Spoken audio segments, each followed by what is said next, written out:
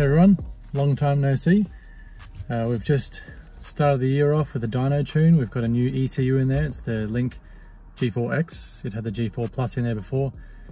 So a little bit of an upgrade, but what I didn't realize is that it needs to be tuned pretty dramatically differently from the G4 Plus. So I've had it at a Garage 7. A bit of an issue yesterday on the dyno. The cam bolts came loose on the adjustable cam gear. I'll put a photo up of that to show you.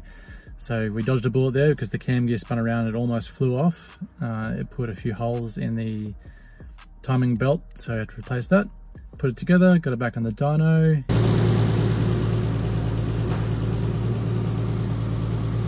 Here's a few runs for you.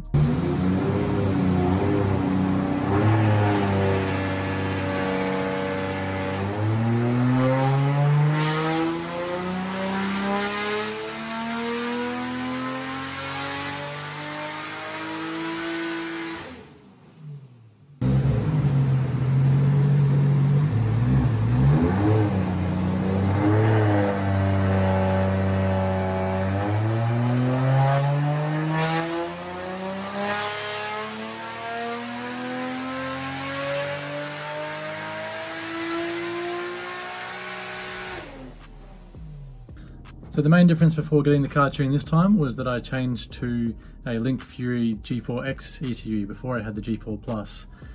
And the only real difference is in the software. If you look at where it's mounted up in the car, it's all in the same place, same harness.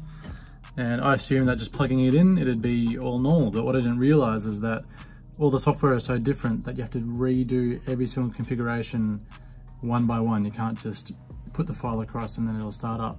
So this is what I did for a while. Just had both sets of software loaded up and went through every single setting. All of them. We've got fuel, ignition, all the way down to make sure that it was at least similar to the G4 Plus before getting it tuned. And so when Dex had it on the dyno, it was almost ready to have a power run. He just had to fix a few of the fueling issues. The main reason I changed the G4X is because I wired up Daniel Breyer's car the same as mine, and it was basically set up exactly right for a G4 Plus. So he ended up buying my G4 Plus, or we swapped ECUs. He took the G4 Plus. I'll put some photos here of the process of when I was doing his wiring. I basically made a table where I could map out the engine. I can actually recreate JZ looms by doing this. It's a pretty budget loom. I just used pretty cheap shrink wrap, and all the wiring was from the Link loom. But I did everything as neat as I could, and double checked every single circuit as neat as I could. I did the dash the same as mine as well. And his car seems to run pretty good. It made 545 kilowatts, which is a heckload of power. Here's a little video of me testing it out at the track. We didn't quite get it running right. It had a loose coil pack ground, out of all things. So that's probably my fault. So check out this footage.